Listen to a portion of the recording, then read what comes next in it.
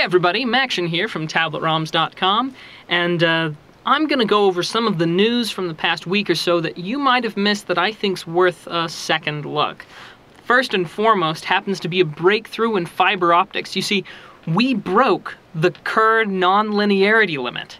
Isn't that amazing? Well, I suppose it is. I think it is. You see, in any fiber optic cable, you need to push data through, of course. But as you're pushing more data through, or at least as you're putting more power behind the signal that you're pushing through, you get interference from the rest of the fiber optic cable, so that creates noise and reduces the, signal strength, essentially.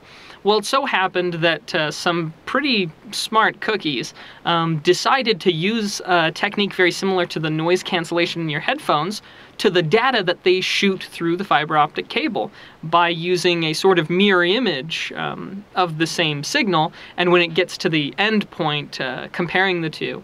Well, even though this is a pretty simple tactic, nobody had really ever tried it before, and as such, what happened is they succeeded in being able to quadruple the speed of the signal that could go through a fiber optic cable, which is a terrific advancement because, as you know, fiber optic cable requires a lot of, shall we say, expenditure on infrastructure. So anything that increases that really makes everybody in a much better way. So that's a really cool news item. And I encourage you to check out the links in the description so that you can look a bit more into it yourself.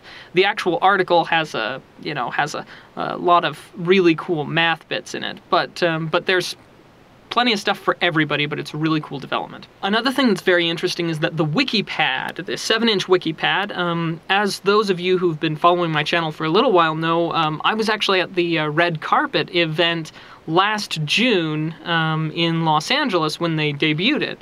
Then it was a 10-inch tablet that they were going for, and then they changed over to a 7-inch tablet, but the word on the street is that it's coming out pretty soon. Last week it happened to show up at the FCC, so it's pretty close, and also on their Twitter page on the 25th, they mentioned that it was pretty close to being released. So fingers crossed. I'm actually really excited for a good, affordable tablet with a controller so that I can play some of the games that go a lot better with a controller.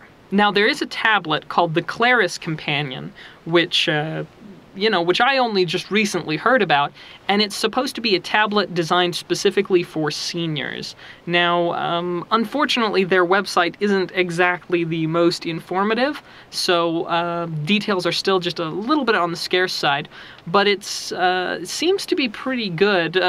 This kind of appeals to me because on a fairly regular basis, I have older members of my family asking me to help them figure out how to do stuff on their iPads and such. And for anybody who has that sort of a problem, this might be something interesting to take a look at.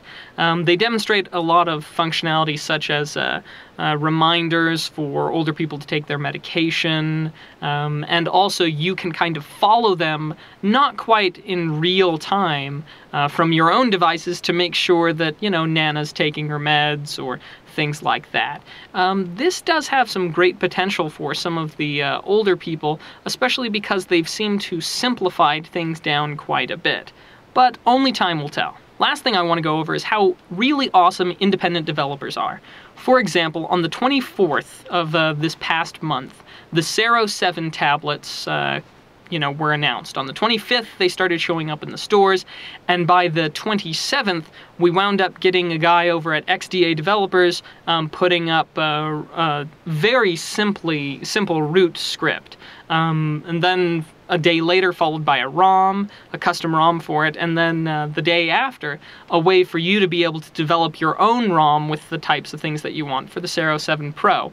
So just really fun, because it seems like very often the people who put together and send out a tablet, it takes them months to try and work an update, but you throw it in the hands of an independent developer, just somebody who's doing it for fun, and he'll get it in a couple of days. Anyhow, that being said, these are some of the cool news items for the week, and we'll see you soon.